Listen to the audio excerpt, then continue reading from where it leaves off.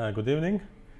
So we are back again, and today the theme is the greatest losses. So okay, I can also call it like the most painful losses.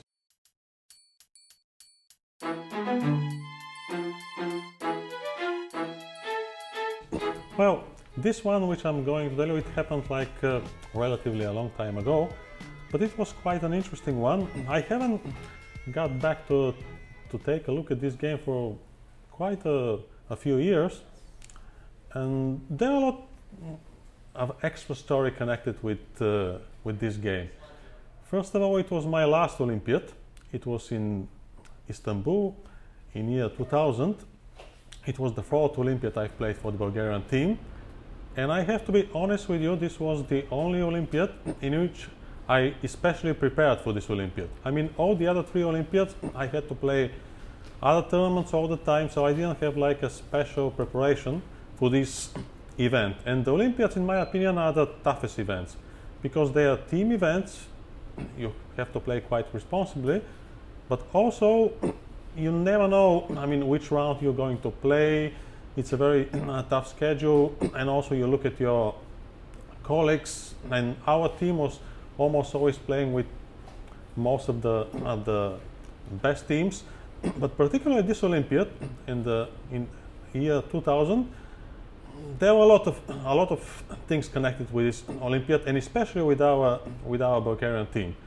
So the coach of our team, the notorious Euwe, the manager of our best chess player, the ex-world champion Alexander Grischuk, he made, even before the beginning of the Olympiad, some, okay, let's call them interesting decisions. We were living in Spain, I was living in Spain, he was living in Spain also with Topalov. So he contacted me, we agreed that I'm going to play at least 10 games, which I did in the first 11 rounds. So okay, we had like a contract, everything was clear, but then in our team, and the selection of our team was quite curious because for the first time Antoneta Stefanova played for our team. This is the ex-women world champion, and she is incredibly talented and very good. But okay, maybe this was not the moment because she could have played for the women's team and they had a very good team.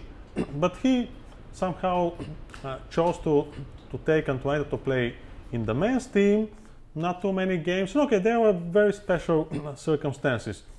And when I'm talking with you about preparing for this Olympiad, yes, for this Olympiad I had some time to prepare. Even I prepared a new opening, and this new opening was the French defense, which I always consider, and I still consider it a difficult opening. I mean, you have to know it very, very well to feel comfortable in many of these positions with less space, with a lot of suffering. So I never was fond of the French defense, and I know it quite well because there is a fellow grandmaster from my hometown in Bulgaria, Vladimir Dimitrov, who played all his life French.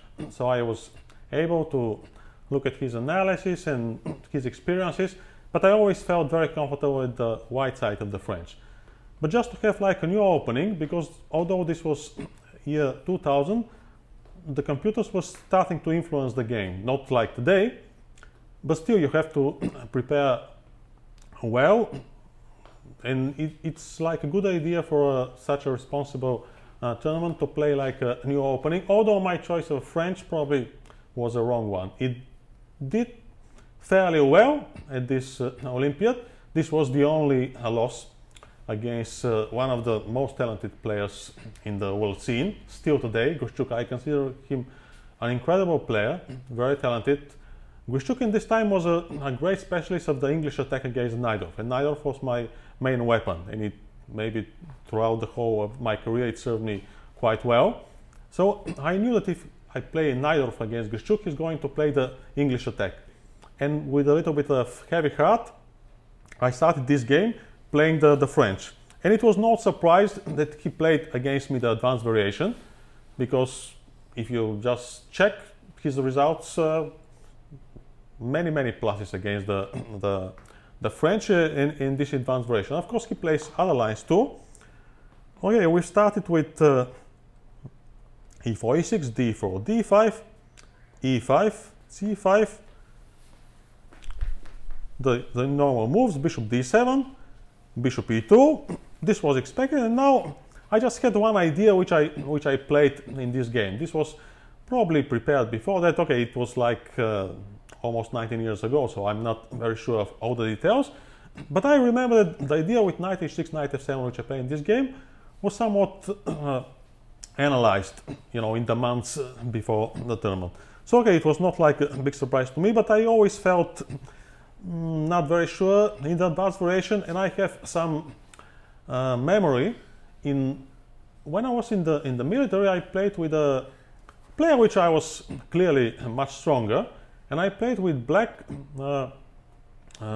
this line. I played with queen b6 instead of bishop d7, queen b6, a3, c4, just like Dimitrov, my colleague from my hometown, Grandmaster Dimitrov, used to play. And we got absolutely close position, and I couldn't win. I mean, it was completely close position.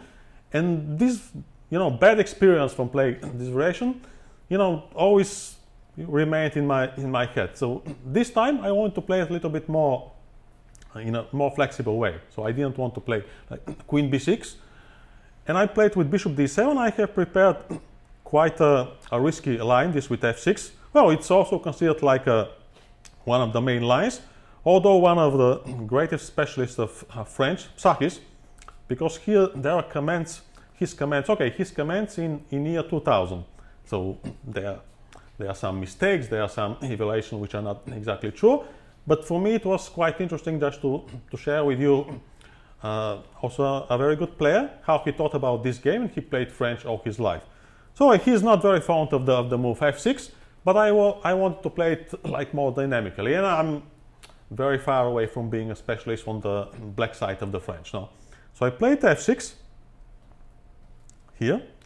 He is more fond of playing knight g7, they take knight f5, like playing with less space, but more solidly. So maybe it's much more to Psaki's taste. But it was not my intention in this game. So castle, and okay, if you now take on e5, there was even a game played in this Olympiad. We're not going to take a look, but okay, it looks quite risky, because if you play it, let me just give you one example, like take, bishop c6, well, c4, like they played in this game just to play like an interesting pawn structure, is not the only way. I'm kind of don't like when I'm not developing my pieces, so this is the kind of position which I think that white has a lot of choices. Some of them dynamic, some of the position, like in this game, they played like with c4, trying, you know, to put knight on c3 maybe, and if to block the position with d4, then of course they have a position with more space and a clear square on e4 to, you know, transport their pieces. So I'm not very fond of this position. So it's no surprise that here I chose queen b6, a more dynamic. And now he surprised me. I was not, like I told you, very well prepared about this position, but he surprised me with knight a3. Nowadays I think that probably, you know, taking on c5, b4, like let me show you here on the board, like here b4, and now playing even for some kind of a blockade, not wanting too much of an advantage, like bishop f4, or playing c4 very aggressively, you know, try to open the game before black has finished his development. And here you can see on the board some of its inconveniences. So the bishop on e7 takes like this square from the knight has to go to h6 and maybe to f7 and castle. So this is like black need a little bit of time. They're not doing bad in the center, but they need some time. And if the position is open now, when white king is very safe, it can be dangerous for them. So here c4 is interesting. Well, bishop f4 is more positional. But okay, probably this would have been not very comfortable for me. But Grischuk chose knight a3. Probably he was familiar with this approach. But at least what I knew about this position is that I like this plan, just to take here and to play knight e6 and to put it on f7. Because the position of the knight on f7 gives me more flexibility. It controls the g5 square, the bishop can go to e7, and then, okay, depending on the circumstances, you can castle short, or, like in this game, you can castle long. Well, in this game I had to castle long, because immediately he follows with c4. Here, if you look at this position with the computer, of course, he'll recommend here to push b4. But on b4, it was not my intention to open the game, because, okay, when I still have not finished my development, I'm not keen to open the game. So I would have played knight f7. How good is this position? I have my doubts, but I remember that I would have played here knight f7. He has like a more sharp approach, c4. Now d4, bishop d3, knight f7, rook e1. Well, now he has like a good control of the center. The knight is going to c2, and in order, not to get in a position with less space and not much counterplay, I think that I'm obliged here to castle long, because then the position of my knight on f7 and the possibility to push some pawns on the king side gives me counterplay. If not, I'm going to be stuck with a similar position like one game which is given earlier here. You can see, even played at the same Olympiad, with a clear positional advantage, because, okay, then when the knight is on f7 and I have castled short, I can start pushing pawns in front of my king, no? And I'll be just clearly worse. So this is the idea of the knight on f7, that if we can make it like a sharper position. So bishop e7, h4. This is purely a prophylactic move, no? And of course it's no problem if you castle short, because if you castle short, okay, he plays knight c2. This pawn on h4 restricts the black pieces, and also sometimes it can be used just for going into attack on the king side, if the black king hides on the king side. But the black king does not have an intention to hide on the king side. And here Sakis has one suggestion which I really do not understand it very well. So he says knight b4, bishop e4, and now to castle short. Well, to castle short it's possible, but he plays knight c2 and everything which I said before stands. I mean, in my opinion, white has a clear positional advantage. He has more space. Basically, it's very difficult to understand where it's black's counterplay. And this, especially for us humans, we need to have, some clear play. We need to know what we are doing. We just can't stand without space and, suffering. And this is not the idea. Okay, maybe some experts are French, they can suffer for a longer time. But as I've been almost all my life like a Chilean player and also a Spanish player, I don't like this kind of suffering for a long time. I gotta have, like, it's a phrase I like 3 results on the board. So I don't like to have like this passive position with 2 possible results. Either you make a draw or you lose. So this is not like my kind of thing. So I make here a long castle, knight c2, and here is very interesting to see what Sakis says about the position. Not to put some critic on Sakis, because, okay, Sakis, he looked at the game, he was not familiar with circumstances, and he thought, if you look at this game without knowing anything, you'll see just, Grischuk just crushed, the black's position. He made like a very good attack, and everything is clear.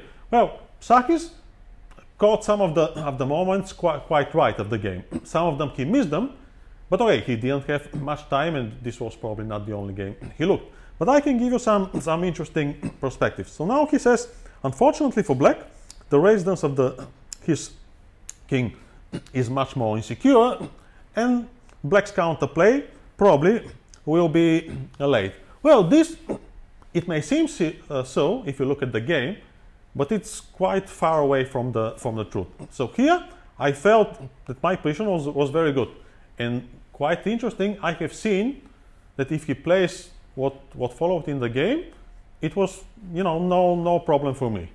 But there were some special circumstances, and I repeat, it's not an excuse.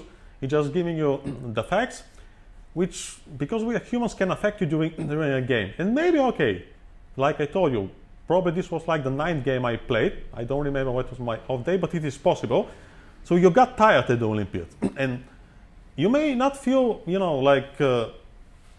physically tired, but when you start making some inexplicable things, some mistakes, maybe your nervous system is starting to get a little bit tired in these very strong and very responsible events like the Chess Olympiad. So here I played rook d8, and quite unexpectedly, even for me, but because, okay, I was very not happy that I couldn't play, you know, the knight, if I couldn't get access to some of these analysis. So I thought that my position is very good, and here a very bad psychological move, and very untypical for me. I very rarely have offered draws. I'm not very fond of offering draws. But here, because I thought that my position is good, I'm threatening, you know, just to play g5.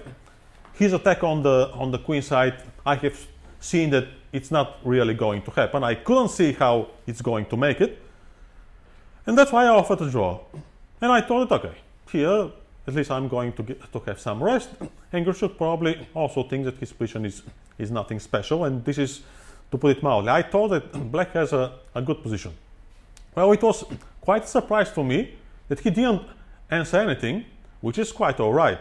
But okay, this is also, I'm not sure if it was like psychological move. But sometimes, you know, chess players, maybe in the past, maybe nowadays too, they pretend as if they don't hear you. So, you know, sometimes there was some case I've read in the book that, you know, I didn't do that, of course, but sometimes they have to repeat the offer and they say, oh, I didn't hear you now, or he plays the move. So this is like, can put you in some kind of an awkward situation. And here, for me, it was a surprise. And I got, you know, this is like, this detail shows that you are tired if you became, of this very small thing, nervous. And when he played his move, a3, well, I not only forgot what I wanted to play, but I started, you know, to play very fast. And this is like a position when not only you have like a easy move, because, okay, this is the very natural way to stop his play, because he's threatening b4. So I have seen that beforehand, that on a3, you can play just queen b3, and it's not easy for him. You know, he needs a lot of time, and this time will be used, you know, to get your counterplay with g5. So still today, I don't have an explanation why I didn't play a queen b3. It's a very natural way. It was why I offered him a draw, because I thought that my position is fine. And just before showing you a3, just to show that it was not like possible to transpose the move order, just to play b4, and after you take to open the queen side. Oh, it will be like great for white. But okay, I play a5, and still you need time, because on a3, I'll have b3, you know? b3, and if you go back, I'll play a4. So it's not a clear way how you can open the queen side. So after a3, it was absolutely necessary to play queen b3. And that's why I put on g5 a question mark. Not because it's such a bad move, because even if he takes on g5, you could have played queen b3. But okay, if I just didn't play it here, it means that I'm you know, starting to lose control. So you're becoming nervous, and this happens, and you're starting playing. And I started to play very fast, as if I was, you know, furious that he didn't accept draw, which was the most natural thing in the world, because this was an important match, and okay, he was absolutely right, you know. So this was a very interesting detail, but it influenced the whole game, because after that, he continued to play normal moves. The position was still a complex one. By the way, my play was like somebody who was doomed. So instead of playing queen b3, I played g5, which does not pay attention to his obvious play on the queen side, and it's a receipt for disaster. Although the position, or he takes on g5, still queen b3 is possible. But okay, I take on g5, bishop takes on g5, he keeps his knight on f3, because his knight on f3 can be included even on the attack of the black king, because when he plays b4, even the pawns on d4 becomes a problem. And okay, it opens more files against the black king. Well, I repeat, if you look at the whole game, it seems like, you know, everything that White did is very easy and very natural, but there were a couple of very big mistakes. So, b4, like Psaki says, and okay, there is no dispute about that, a very easy move which you made by the hands. Oh yes, but it could have been prevented, no? So remember these prophylactic measures when sometimes you can take. So here it was like a great negligence not to play like a prophylactic move like queen b3. It's not like out of this world. You just prevent, you know, your opponent's play. So b4, bishop e7. Oh, bishop e7 is also like a bad move. It keeps wasting time, and of course this is like a sharp position, and you can afford this luxury. It is better really to play, and this was a suggestion by Psakis, rook g7, and then to double the rooks. And although it seems like he's having the initiative, there are some mistakes which probably in the year 2000 when the computers were not so good, but I really think it's not about the strength of the computers. I think that here a position which he gave like this one, like he gave, it's a clear advantage. In my opinion, you don't need a computer to see that if you take here and rook takes on g3, it doesn't matter what the computer gives. And I've checked it today, and the computer says that black has a winning position. But okay, let's forget about that, because the computers may say many things. But one thing is obvious, you have an attack. Now you can include the queen, you can include even the bishop from e8, so it's difficult here to play this with white. So I don't know why Psakis was so sure. But okay, this, of course, this is not a forced line. We can play differently with white, but still rook g7 and just, you know, trying to get your play going is the right way to go. But anyway, here I have lost control of the game, which you can see from the moves to follow. And I play bishop e7, bishop e4. He just puts all of his pieces on the right squares. And to play this game from the white side is much easier, because you play rook b1, bishop e4, and, you know, you try to open his king, which basically is not so difficult. Now, I gave here c takes on b4 a bad move. And yeah, it's a bad move, although it's not easy to suggest, you know, like a really good move here, because it's much easier to play with white. But still, opening the position, I don't like it. Maybe something else could have been tried, like rook g4. Only there is one detail, that when the rook is on g4, sometimes it goes into the attack from the queen, no? It takes on c5, rook b1, take on d4, so there is this detail. But still, there should be something better than c takes on b4. I mean, just, it seems like I'm fighting with the fire with a gas, which basically everybody knows is not a very good idea. So I take on b4, he takes on b4, and knight takes on b4. Well, if I take with the bishop on b4, he takes on d4, basically, okay, the attack is going by itself. So here I play this move, bishop takes on b4, and now it's quite interesting that although the whole game looks like a, you know, very natural play, easy win, the next move is quite creative. It's not the best move objectively, but it's interesting. And it has to do with a great talented player. Although it's not so clear, he opens more lines because he thinks that this is the right approach.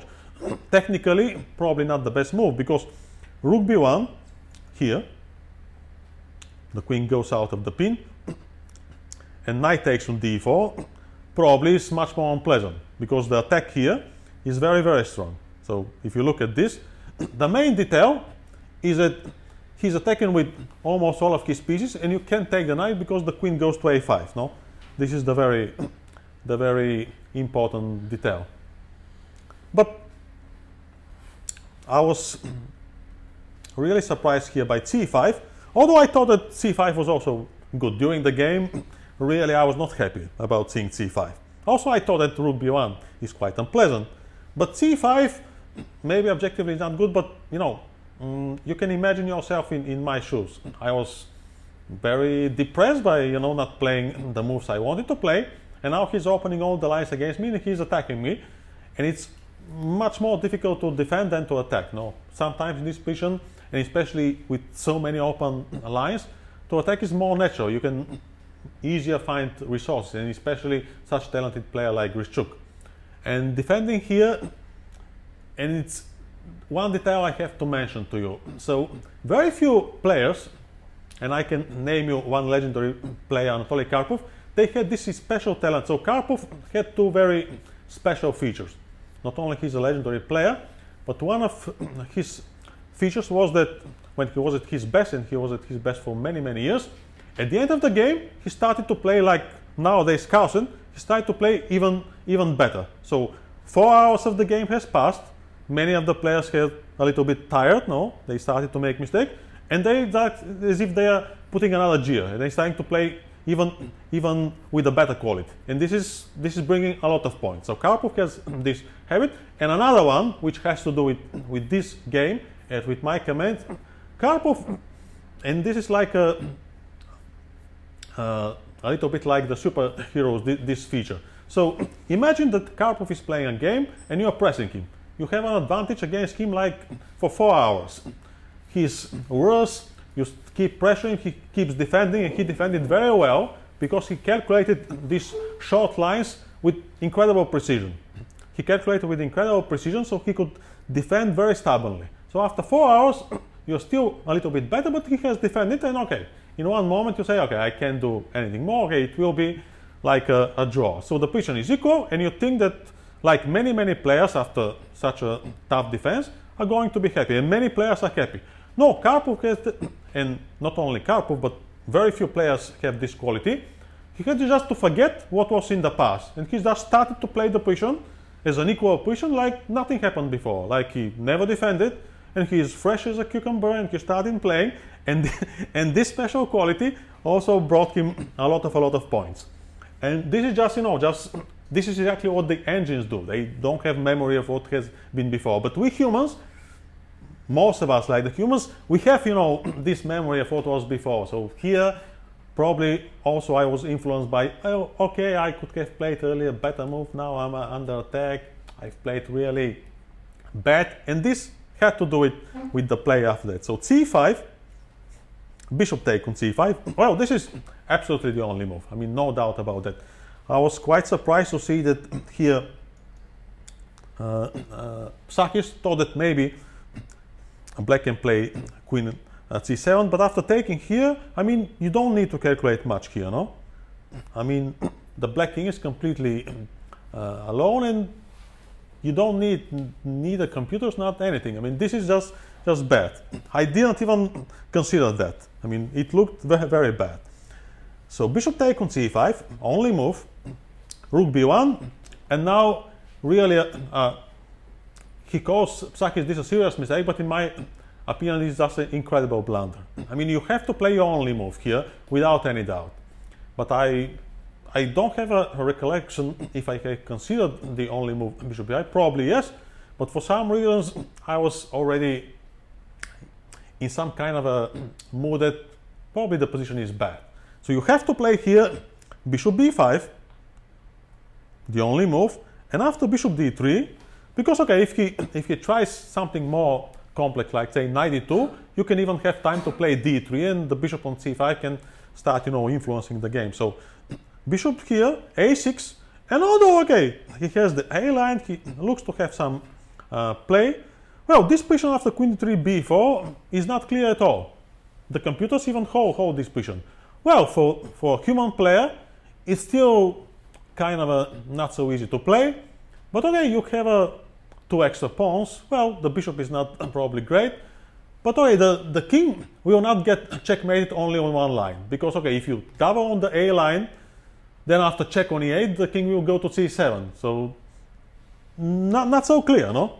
Not so clear at all. Now this is just one line, but I didn't want to give you lines. I just want you to have like the picture when you're playing the game. So you have to play this because there is nothing else. So no doubt about that. And bishop b4 practically is the end of the game. In my opinion, although it was a long time ago, it has to do with some big calculation mistake. I think that after like queen c2, I probably miscalculated on bishop c6 this very simple rook takes on b4. Because even after queen c2, although this is probably better, but this position in my opinion should be lost. I mean, this one I also don't have any doubt about it. It looks very bad. I mean, I don't have doubt. I mean, have to run here with the king, but in my opinion it was the really terrible lemon was bishop b4. No? After that, in my opinion, it has to do with a mistake on the bishop c6. So this is where something went completely wrong.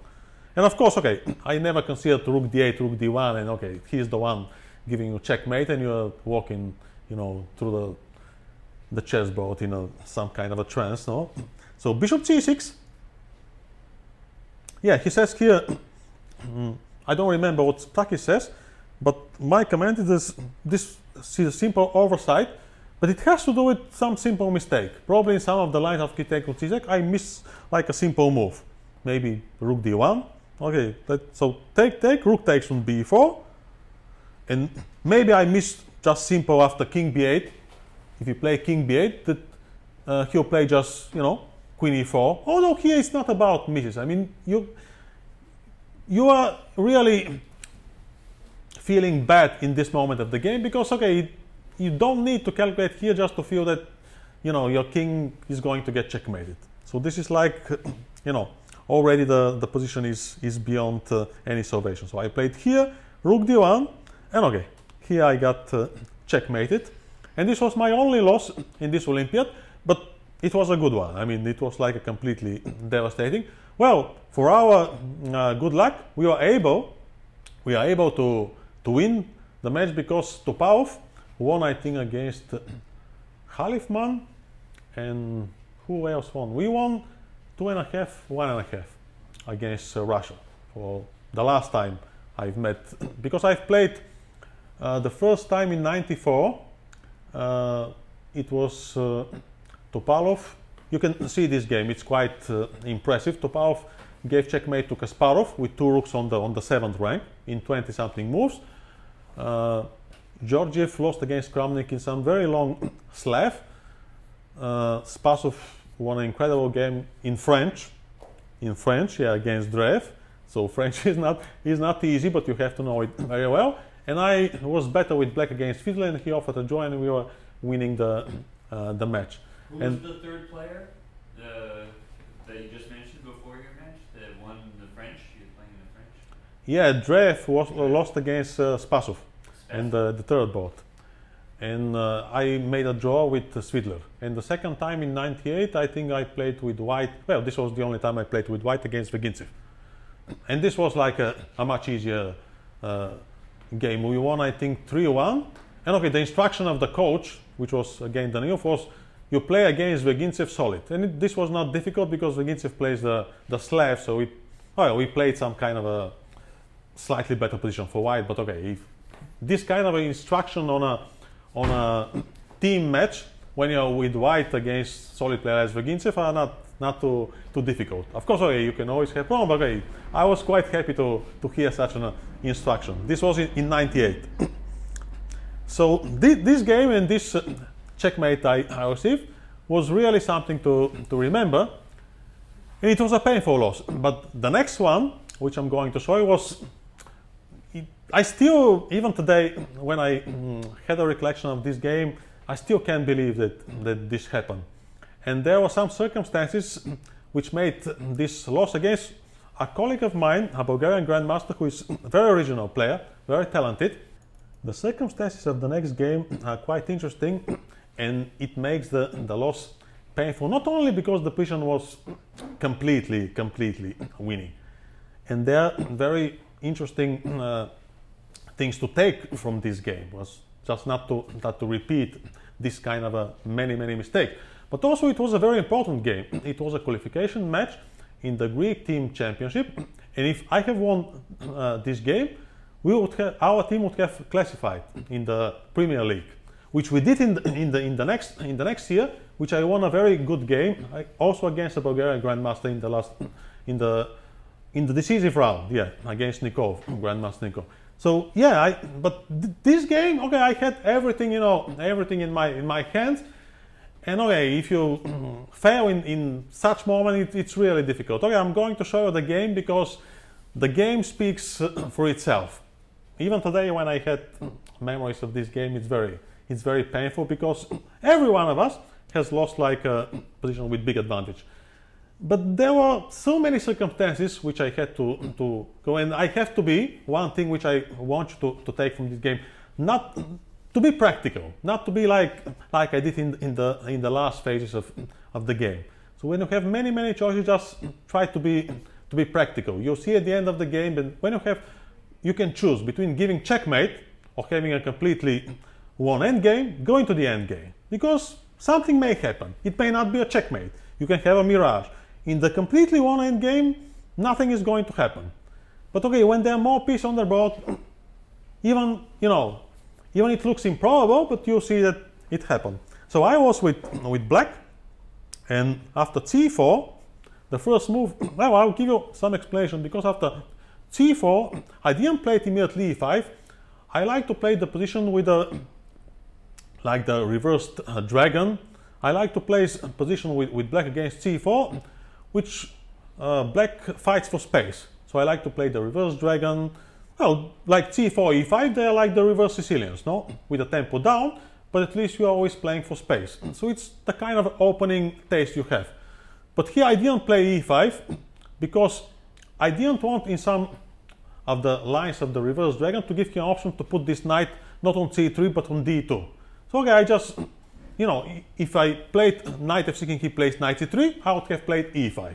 So I was not avoiding the English, which I usually play, but I'm trying a little bit, to give him less choice, just not to be very flexible. Well, of course it didn't make any difference because he has prepared another scheme. I couldn't have an idea what he has prepared, but after a few moves, I already have an idea probably what was waiting for me. So knight f6, because okay, we have played quite a few games in Bulgaria, in individual championship, and I repeat, this is a rather talented grandmaster with a very original style. So it's always a pleasure to play with him. Knight f6, knight f3. Well, now I already knew that it's going to be some kind of a Vienna game, because in the Queen's Gambit I played the Vienna variation, and when I see knight f3, obviously he has prepared some line. What line? Well, during the first moves you're starting to get like a somewhat an idea about, but okay, you don't know for sure.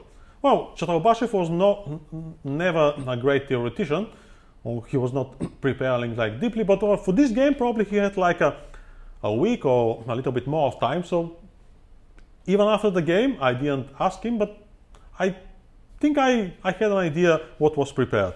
So e6, d4, d5, and after bishop g5, already this fourth move I knew that he didn't want just to play the normal Vienna lines, which starts with knight c3, d takes on c4, the Vienna variation of the Queen's Gambit accepted, which I played for a long time. So obviously he wants a not so popular line, a Gambit line, but quite interesting one with a knight on d2. Because okay, there is no need to play bishop g5, bishop b4, and knight c3 if you can play knight c3. You're not avoiding anything. So when you see bishop g5, I was already had an idea that maybe around a few moves after that, a new idea is waiting for me. And yes, he had an idea, although probably this time I was a little bit able to surprise him a little bit earlier. But not with something prepared, simply I was quite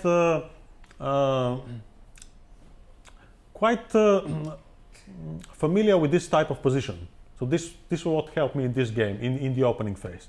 So bishop g5, bishop b4, knight d2. This was his idea. D takes here, queen c2, b5.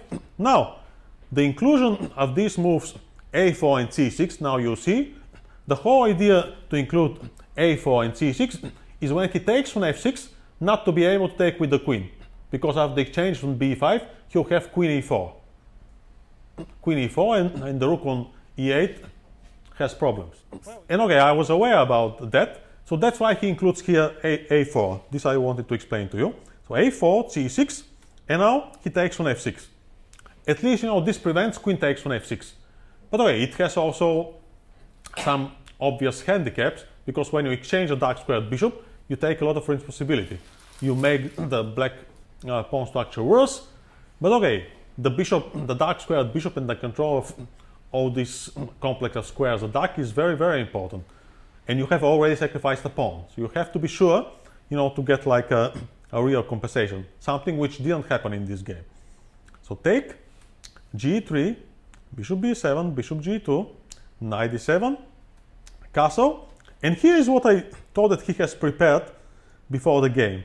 Because here it was played before a6, and okay, a game which I slightly remembered, I had some doubts that white has a kind of an interesting positional compensation. But during the game, I thought here for 20 minutes, and I couldn't see why I should play a6 when I can make the bishop on b4 even stronger with a natural move like a5.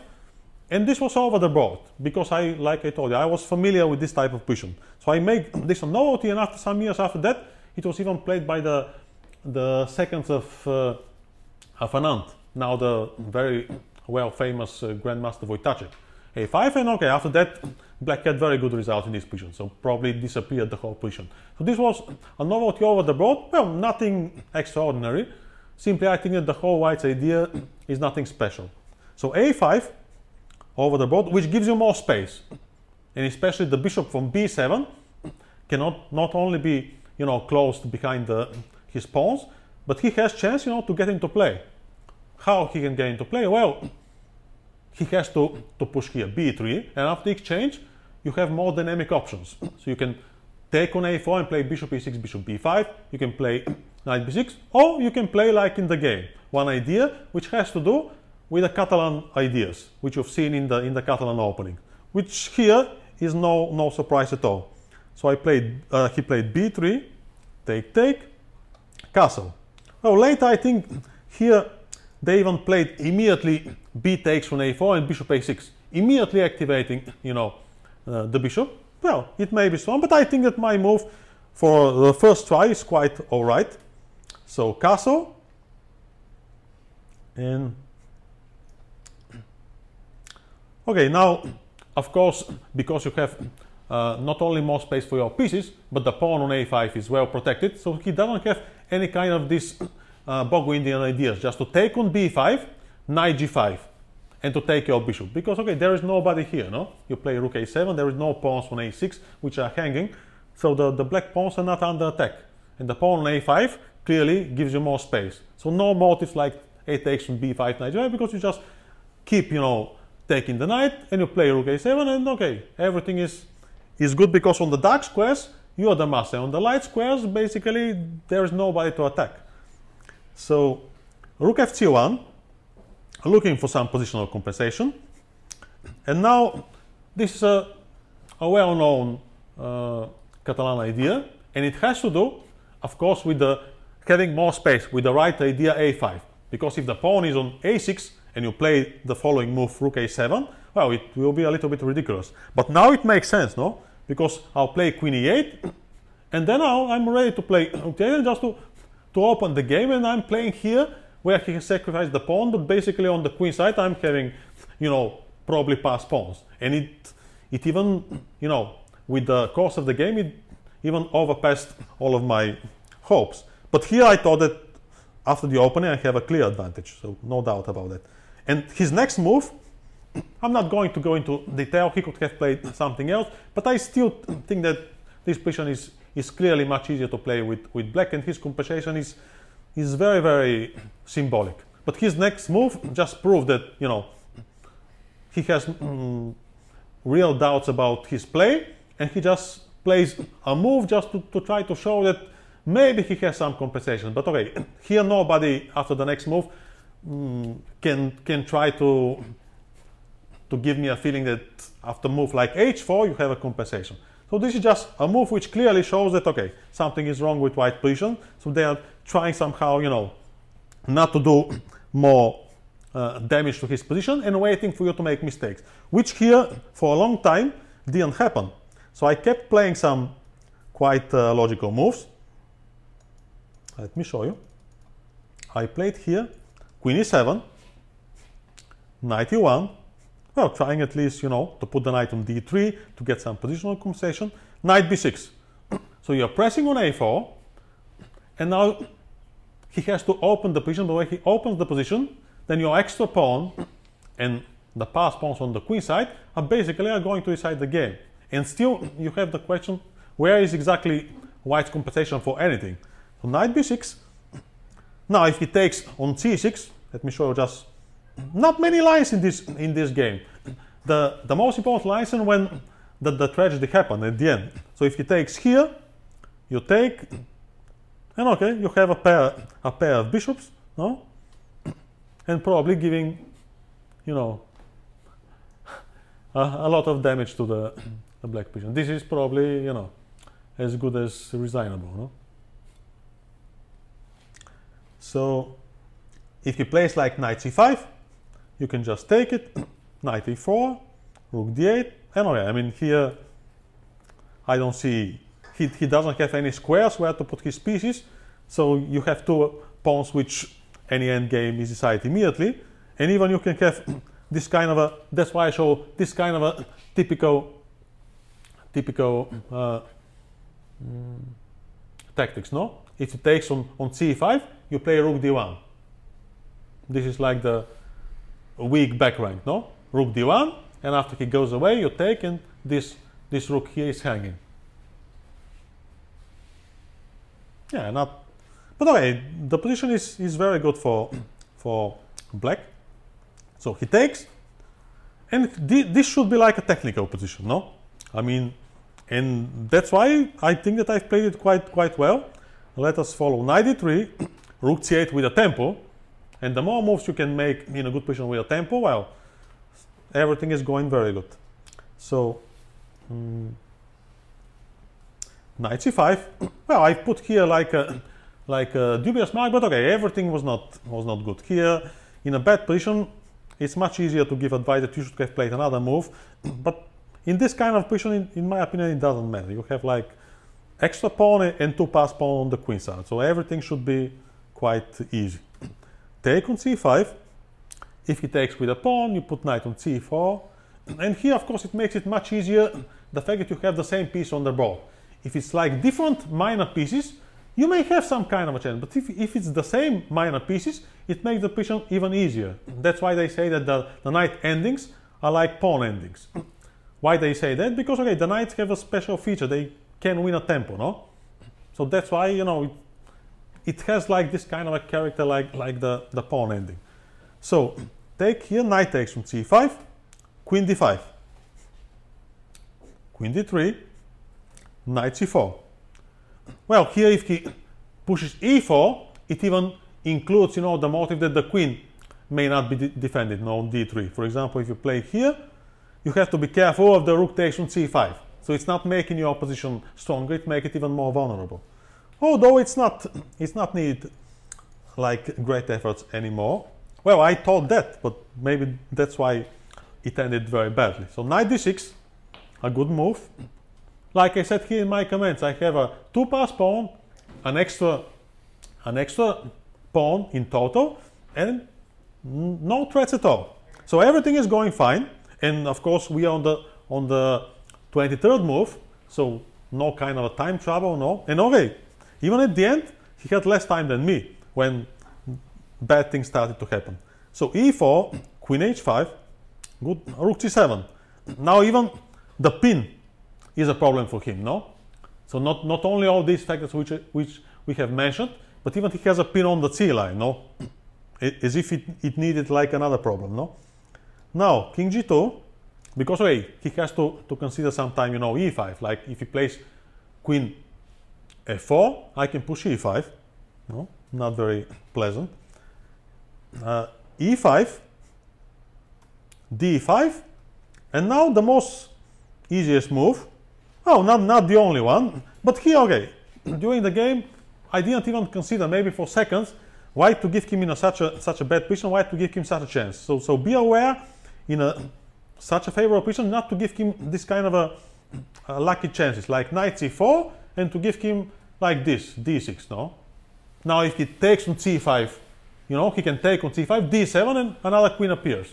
Of course, it's not needed for you to do that, but still, you know, you have everything under control, and suddenly, because, you know, you're playing one careless move, and okay, this kind of mistakes, when you have time, is not, you know, and there is no need to move the knight on d6. No, the blocked piece usually has a very good effect now. Why to move it and to create some kind of dynamics in the position? So no need at all. So I play f5, even my queen now becomes more active, so everything seems that the game is over. If he takes queen takes on f5, no play at all. Now, even today looking at this game, it gives me very bad sensation. So, f3, queen g6. Well, now I thought, although we are at the 28th move, and I repeat, this is a team competition and a very important match, the most important match, and in the decisive round. But I really, during the game, I thought, maybe he'll resign. I didn't see a move. I really couldn't see a move here. I mean, you're threatening everything. You're threatening f4, you're threatening even queen takes on g3. So I thought, okay, okay, so probably he'll congratulate me.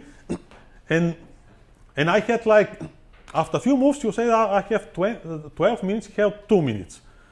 So here probably I had like 20 minutes or something. So okay, I really didn't see what white will play. But you don't have to get into this kind of a situation when you start, enjoying so much your position, then you're not concentrated. Although here I has not lost my concentration. The next move is really a big lemon, although this is objectively the best move in the position, and I thought that this is the best move. But still it's a very impractical decision. So in this moment when I couldn't see a single move, no, he can't take on f5, no, because knight takes on f5, no. Everything is hanging here. Basically, no move. So he plays knight d3, and here I started thinking, and I still nowadays I don't have explanation why I didn't play a very simple move. Because I saw here that, okay, there is this very simple endgame. I mean, simple is even stretching it, no? You can play f4, no? It doesn't matter if he plays queen e1, queen f2. You just take, no, just one detail. And this I saw during the game. Okay, this probably everyone will see because there is no lines, no? If he takes with a knight, the rook on b1 is hanging. You can take even knight takes on e4. Not that you needed it, but okay, it's helping, no? So because all of your pieces are better, no? Just to show it on the board. Knight c1, you can even take here. Although you don't even need that, but okay, why not to take everything, no? So he takes here, you exchange, and the game is over. You have two passed pawns. And okay, here I gave lines, but okay, you don't need lines. You know that this endgame is if you are playing a pawn ending and you have two connected passed pawns. So okay, the game is over. Your team qualifies. And okay, so to lose such a game, even nowadays you can imagine what kind of a feeling is after the game. If after so many years, like how much, it's now 12 years, I still have very bad memories about this game. So instead of that, I decided, no, I'm going to play like the move which I think is giving checkmate, no? And it's really winning immediately, but still it's a impractical decision. So I gave him check, rook c2, and this is the best move, but a very bad move. So okay, this also happens in chess, no? Not the only move, also taking here was okay, but okay, no need to calculate like many lines. If you see one line which clearly wins, go through this line. And if it's an end game like this one, go for this one. No need to give him checkmate, because not only they don't give you more than 1 point for a victory, but you are putting, sometimes it doesn't matter it's a team competition or maybe individual, you're putting yourself at a minimum risk. Well, something which I forgot here. So I tried, to play for for an attack, and okay, let's see how it finished. Check, check, king h3. So here I see in my notes I have 12 minutes against 2 of my opponent. And suddenly, because it needs a little bit of calculation, although a very easy one, I started making incredible mistakes, and I started having some kind of a mirages. So first of all, I don't play the simplest take on e4. So after knight takes on e5, you just give check, on f5, and the game is over. So he has to take here. Let's go back a little bit. He has to take with a pawn on e4. You take knight takes on e4, and basically there is nothing to calculate. Here, and the knight, if the knight goes, queen g4 is a checkmate. But okay, maybe in my state this was a little bit too complex for me. So I thought that okay, there is like a easier move, knight takes on e4, And I saw exactly what happened in the game. So I thought that after knight e4, he has to play rook g1. This is what was my way of thinking, rook g1. And I thought that here he doesn't have any kind of threat. Because in my way of thinking, I said, okay, is he threatening something? No, I can even defend my pawn on e5.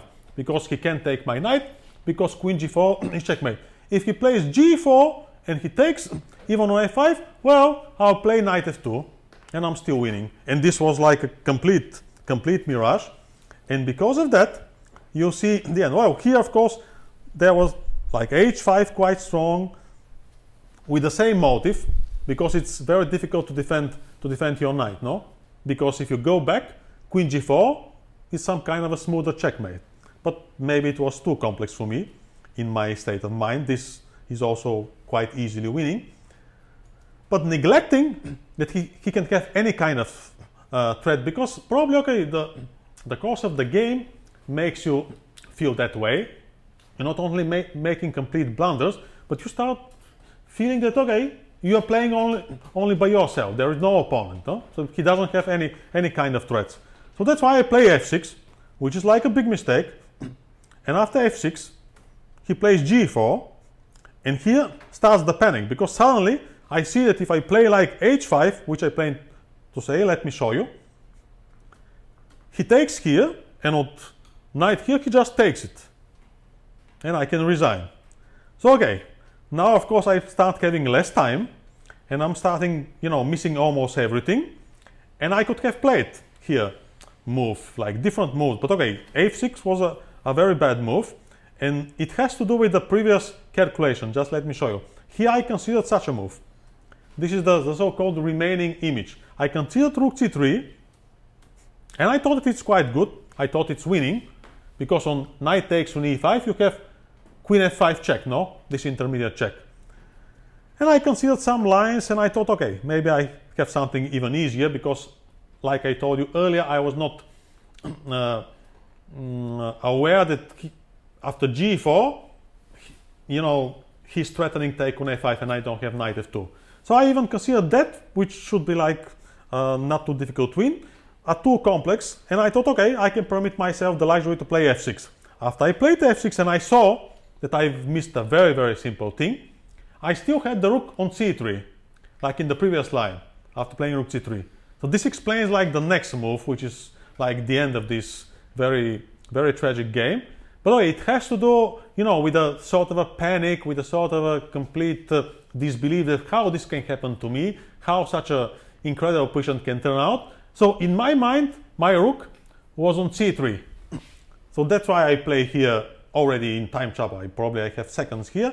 I play the end of, you know, this tragedy. f4, he just takes here, and now I saw that I can take the knight on d3, because the rook is not on c3, no?